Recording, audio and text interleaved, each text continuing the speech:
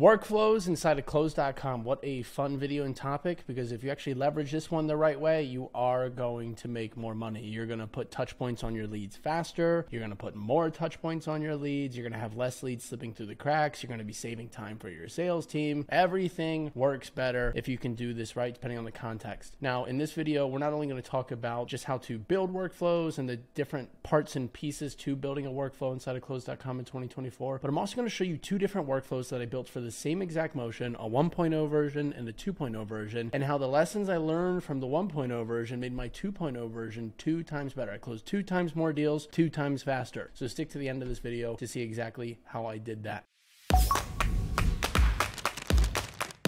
But first, my name is Sam Queen. Some people like to call me the Close Doctor, and I help service-based businesses with high-ticket offers build foolproof sales operating systems so they never see a lead slip through the cracks. All right, here we are inside of one of my demo accounts. Don't worry about the workflows on the screen here. I'm not going to walk you through any of those, but I am going to walk you through how to build a workflow from scratch and then the different parts and pieces to them. When we click create a new workflow, we get to name our workflow first. So let's give this a name of opt-in. Maybe you have a funnel where leads opt in and they don't book a call with you. Opt-in, didn't book a call, or they perform one action but don't perform another action. So opt-in, didn't book a call. I'm gonna hit done. I'm gonna leave it as a manual trigger. I won't dive into it in this video because Zapier world starts to get really complex, but close.com Zapier interface is very good, and you can enroll leads and workflows off of really any trigger. In this case, we'll just leave the trigger as manual. If you want to make the trigger automated without using Zaps, Close does give you the ability to add an automated trigger based off of lead, custom field, a status, a contact, date created, their name, these addresses. None of these really make sense to be a automated custom field. The one that really only makes sense to me is the current status.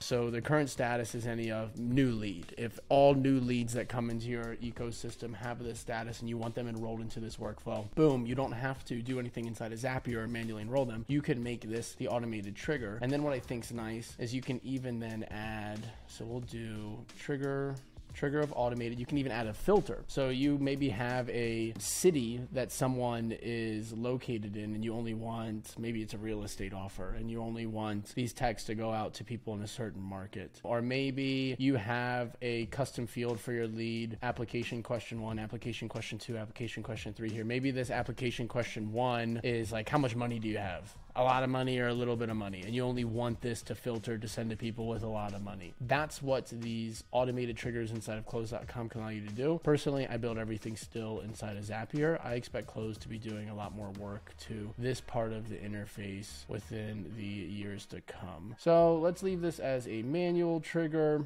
Other things to highlight before we get into building the actual workflow itself is this view goal on the top left. Count a conversion and pause the workflow when receiving from an enrolled contact, incoming email, SMS, or call. So if the contact is in the workflow and they email you, they call you, or they text you, it's going to stop the workflow. It's going to stop all the next pieces of communication from going out. Where this is a little funky is if you have a call step in your workflow and you're dialing leads.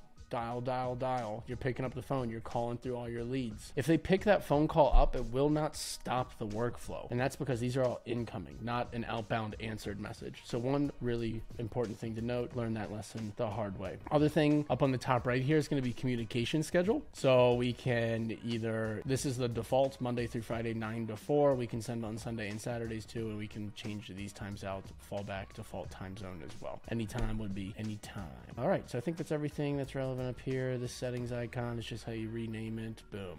Add a step. Now, depending on how you're building your workflow, the use case, what you're building it for is going to dictate whether you're going to email, call, or text someone. I'm going to show you my workflow at the end of this video and how that one operates. I do believe that one starts with a text. So we'll start with a call here and say that every single time we reach out to a contact, we want to call them first. If you start with a text though, you're not waiting on a sales rep to do that call. And I'll show you how to not wait on a sales rep to make that call in the first place anyway. But a lot of businesses, they want to call people first. Other businesses, they want to just increase the speed of the lead and have that text go out. So we'll do a call step first. It's going to be a required call step. It's going to be assigned to whoever created it, as it's a manual trigger. So whoever enrolled them is going to be the one assigned to the call step, and we could hit done. Boom, that's it. That's a required call step. In order to go on to the next part of the workflow, someone would have to make that phone call. Now, we can also make it optional. So say we use Zapier to enroll a lead into this workflow, and that sales rep is out of pocket for a full day, 12 hours or one day. And we still want the text to go out after, the email to go out after, even if that sales rep doesn't make that call. We can go optional, specify the time someone has to attempt the call before the workflow continues, allow 1 day. So we're going to give the sales rep 1 day to make the call. If they don't make the call, it's still going to go on to the next step regardless. So we'll leave it as that right now. Now we want to send a text. We're going to choose SMS. We can delay the SMS here as well. We can do no delay at all. So this would go out right after the call. I wouldn't do that. I would probably delay 1 hour. So we do a call, we drop a voicemail, it shoots them a text in an hour if they didn't answer. And what will that call be? We can make a new template.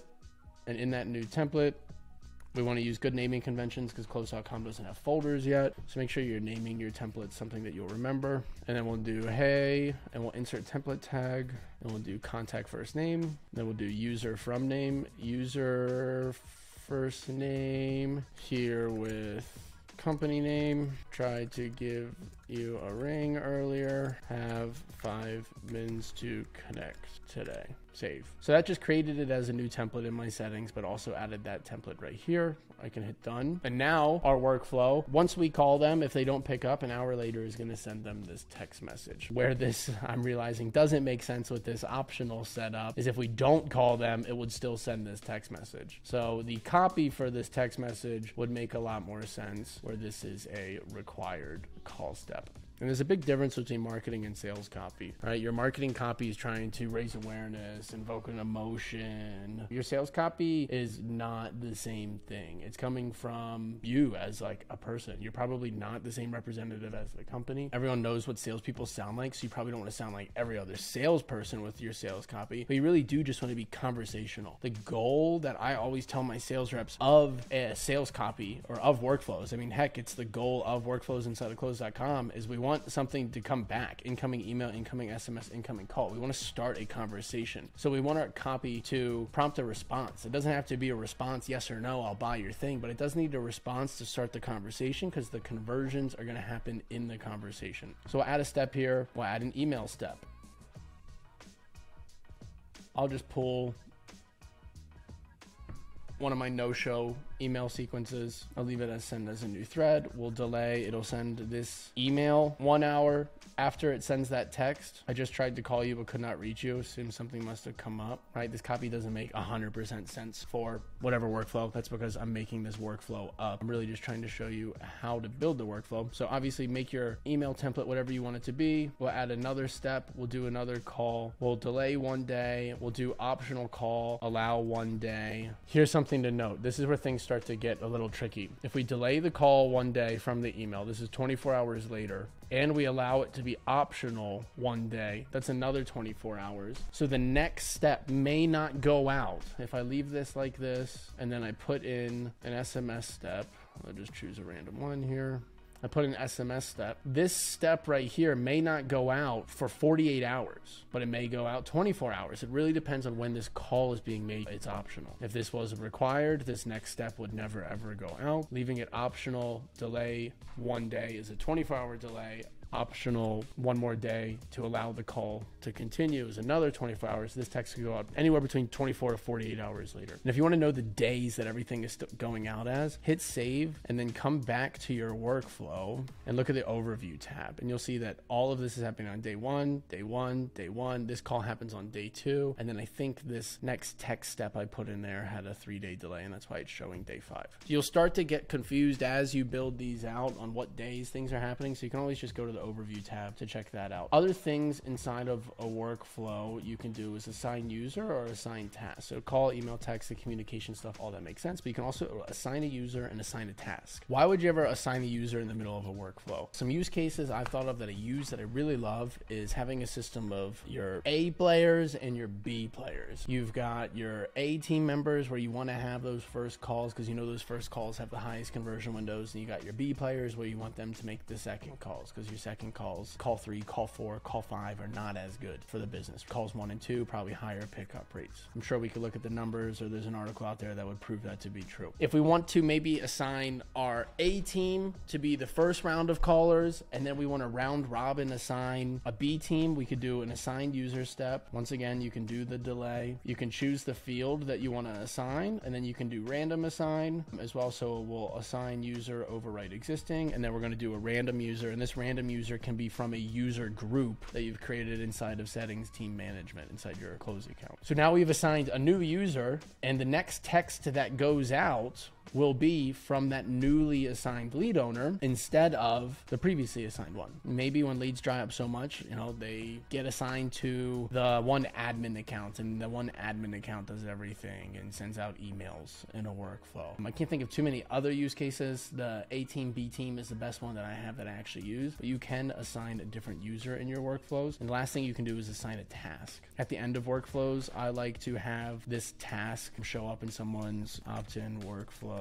Ended, next steps. Maybe this is changing a lead status to like dry lead or not qualified, changing their opportunity status depending on what your workflow is. But the task ending up in someone's inbox to just say like, hey, something has to happen with this lead. Look inside, figure out what the context is. What are the next steps? The sales rep can take them from there. Or you could have, once again, this workflow ending, automate something inside of Zapier and have everything triggered from that end as well. All right, so I do believe that feels like a pretty solid demo of how to build workflows inside of close.com. Now I'm going to hop inside of my other account that I actively have a sales team working inside of, show you a 1.0 version and a 2.0 version of different workflows that we've built and the difference in the results by just putting a little more intention behind them that we saw. All right, here you see my 1.0 version of a Facebook group follow-up. So this motion was built for when new members joined a Facebook group. They would get thrown into this workflow where it would round robin the lead owner. It would send them a text, give them a call, shoot them an email, send them a text, give them a call, send them a text, give them a call. It was 5 days long. We had to do 3 calls. There were 3 texts in there. There was 1 email. When this workflow was originally built, it was kind of like a bull rush speed thing. We got to get something in place. We got to get touch points on these leads. We really don't know what this motion looks like. It's completely brand new. Let's get it built. And I was pretty novice, I would say, to building workflows at this point in time. And I'll show you what I learned through this process. But this workflow you see was 5 days long. It only had 1 action taking place on the first day, 1 on the second, 1 on the third, 2 on the fourth, 2 on the fifth. None of that even makes sense. There's no rhyme or reason behind it if I go into the workflow itself. So looking at this workflow, the way it was originally built, I don't know, feels all right, feels good. They're going to get a text when they first join, and we're going to say, hey, we saw that you just got into the Facebook group, or even referencing a free resource that they got when they answered one of their membership questions. We bring that in as a custom field, and we add that custom field to the template. So now the text is personalized to that person outside of just the name. Then it waits a call. We made this, I believe, a required call step. Brutal decision, terrible decision. I really wouldn't recommend you do this depending on your use case. And that is because a required call step, if you have sales reps that aren't doing their job or prioritize other things in their day, this lead will never see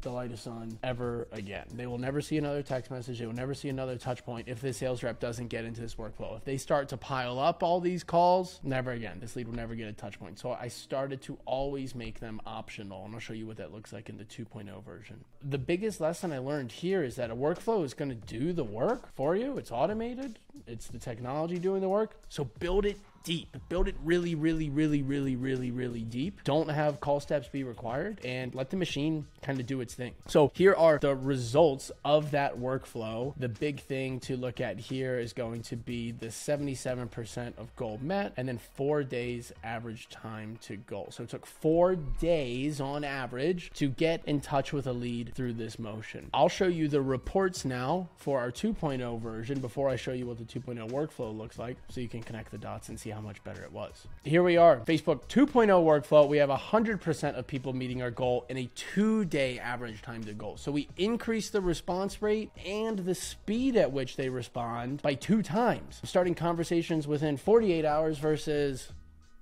96 hours. Did the math quick enough along the way. So let's go into the overview. Look how deep this workflow goes. It is over 17 days this workflow takes. It is 20 steps. It's a busy workflow. You see on the first day alone, there is a text, there is a call, there is an email, there is a text. All on day one, there is that much communication. And the copy that we wrote, I enrolled myself into this workflow, and every single time I got this text, I was like, oh my gosh, who is this texting me? Like, what do they need? Who is texting me? What is this person? Clearly, they want to help me. They want to give me something. The copy itself is really good in how it flows. So let me walk you through that. Manual trigger, it says inside of here. That's going to be actually Zapier that's triggering it. It is not manual. First text message, hey, contact name, lead owner here with company name, just saw you got into the Facebook group, did the free resource you requested, custom field of the resource, hit your inbox, and then it says, if you'd like me to stop texting you, reply stop at any time. That's the TCPA compliant language that we want to use when it comes to making sure that we're following all the spam regulations. Then it says delay 1 hour, optional call 12 hours.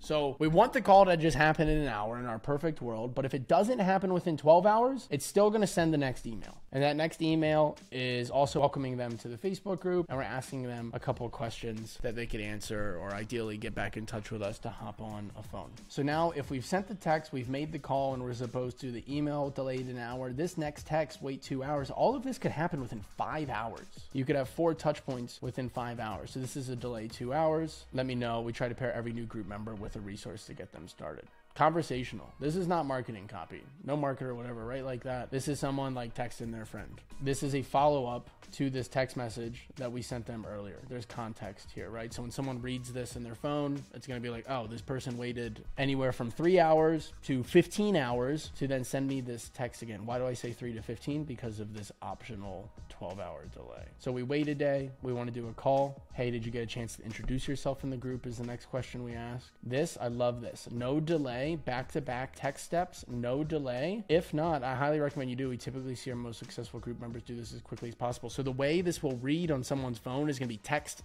Instead of one long text, it's going to be 2 back-to-back. Boom, boom. And I think it feels really natural when it lands on the lead's phone. Wait 12 hours, call, and then the next text. What day are we on now with this text? Let's see in our overview. We're on maybe day 2, maybe day 3, number 5. Gosh, it's so deep I'm gonna get lost. Number 5. Sorry if the homework is coming too fast. Haha, let's start with something easier. We can just start here. Are you active real estate investor? Are you brand new here? We want to start conversation. We have nothing to sell this person. We're literally just trying to get them free resources right now. But we need to start a conversation. Delay 4 hours. Contact first name, question mark. Love that text. Just their name with a question mark. Wait a day, call. Hey, contact first name. Have you heard of another resource that we have? I'd love to get it to you. Send them an email, testimonial email. Wait a day. Putting more ways to get content in front of them. Hey, if you like to consume content via video, check out the YouTube channel. Wait 3 days. Some humor in here. I feel like Ross the night Rachel stood him up on prom. Friends reference. Do you hate me? I love this question. When following up with people, do you hate me? No one hates you. So they'll always reply back. It's humor. It's lighthearted. Thrown in the joke. As you can see though, this is a much longer workflow. I'm letting the machine do the work. I'm not relying on the sales rep doing the work if they don't make the phone calls. Now, of course, I want them to make those calls. And we definitely put a lot of emphasis on this. Notice there's only 4 calls inside of here. That's because I see, at least in a lot of my businesses, outside of that 4th call that I'm making, if I'm making them quick enough within the first few days, I'm probably not going to get in touch with that person on a subsequent call. I might as well let text and emails do the thing and prioritize my phone resources for calls 1, 2, 3, and 4. It's probably going to capture 90% of the activities on those 4 calls. If you're trying to triage leads or get in touch with a lead, 90% of them within 4 calls you're going to be able to get in touch with. So don't worry about call 5, 6, 7, 8, because now if you have call 5, 6, 7, 8 and you want to put 8 calls on every single lead, half of your sales rep's time is now being spent on call 5, 6, 7, 8. Where maybe something like that makes sense is if you round robin a tier 2, a lower tier, a B team of sales reps to facilitate those conversations. There it is for you. Workflowsandclose.com with real world examples showing you how I made a 1.0 version into a 2.0 version and the stats to prove how much better it gets. I didn't show you all the sales stats on the back end, but I can tell you we doubled revenue. We doubled the close rate. We used to close 2% of the leads that were coming through that motion, and we're now closing 4.5 to 5% of the leads coming through that motion. A little bit more intent on the copy, a little bit more intent on the touch points and the speed, a little bit more intent on when we're making calls, why we're making calls, what calls are important. All of these things are learning lessons that we had to look at the data and go through to get to this point. So I hope this video helps you skip beyond those learning lessons and not have to learn them the hard way like I did, so you can start building bigger, better workflows for your business right now. Once again, if you're looking for a sales operator like myself or someone on my team to sit within your business to help build these workflows for you or with you, book a call with me or a team member on the link down in the description below, and be happy to see if we're a fit. Until then, I'll see you in the next video. Thanks.